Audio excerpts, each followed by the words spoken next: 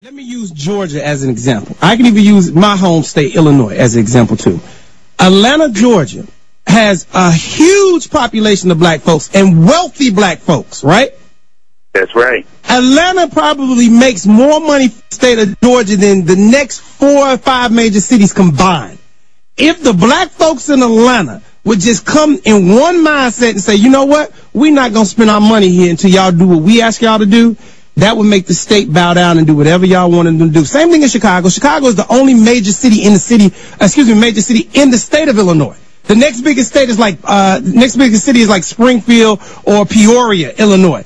If all the black folks in Chicago said, look, we're not going to spend our money until the state does X, Y, and Z, I guarantee you the state will roll, because the majority of the income that's made in those two states come from the two biggest cities, or the biggest city in those states that has a major population of black people. Now, let's tie into what you just said with Minister Farrakhan. I'm going to play Eye on the Prize next week. When I play this, it's going to be a particular point that I want you guys to listen to. And listen to how they talked about how the whole civil rights movement, the premise, after they did the march in Montgomery, they understood the economic leveraging power that they had to create. In fact, the last speech Dr. King gave in Memphis before he died talked about picketing and boycotting Pepsi-Cola and other industries that was not providing anything to the black community. If we would literally take our economic power and leverage it, then you know what? We would be able to empower through local politics. We would be able to empower through the state level. The problem is this. They do whatever they want to do and say, you know what? Y'all ain't going to complain about it. I mean, I got a phone call last night saying that they're going to take me off there in Cleveland. In 2 weeks, you going to be gone. What can I do about it? I ain't got no control over it. Because if the people don't call and get mad about it, they're going to do what they want to do. I couldn't agree with you more, brother.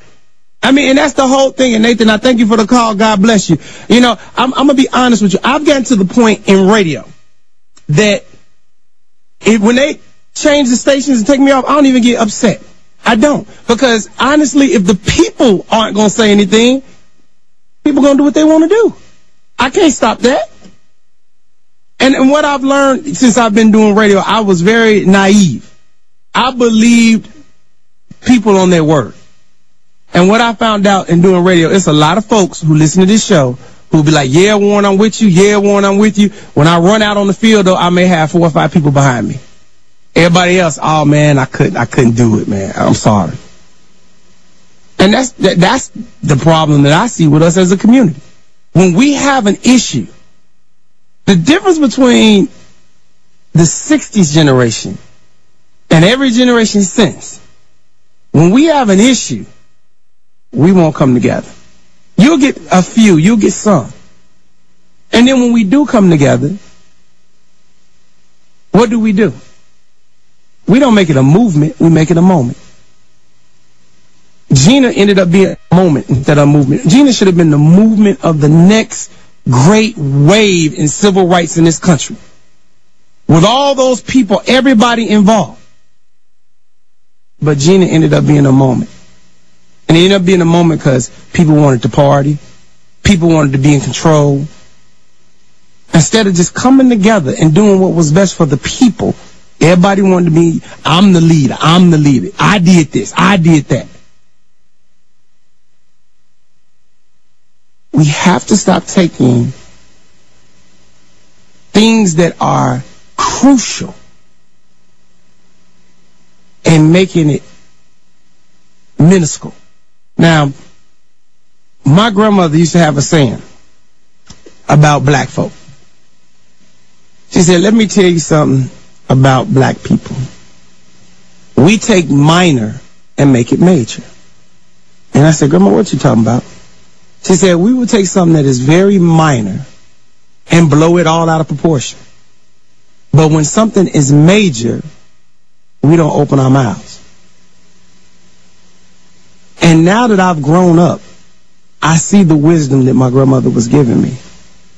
Because we have major issues that we don't even talk about. And what's crazy, when I talk about them on here, I get people calling me up or emailing me, why you so negative? wait a minute. You don't see this problem? Well, I know the problem exists, but we ain't got to talk about it. Let's talk about the good stuff. What? Okay, if you know this exists and you know it's a problem, how do you fix the problem? You work through it. You talk through it to find a solution. You don't ignore it. You don't act like it doesn't exist. You deal with it. And you can take this on so many levels. From your workplace to your school. What's Tiger Woods' biggest problem right now? They're crucifying him still in the media because you know what? He hasn't dealt with it. He hasn't come out and said anything. Hell, for that case, we don't even know where he at. But for some reason, we want to be kumbaya all the time. Instead of saying, you know what, we do have an issue. And that's why I said today I was going to make the show about this. I want to see if you guys really get that we do have some problems in our community. And that we need to be looking for the solutions, not acting like they don't exist. We don't want to talk about that.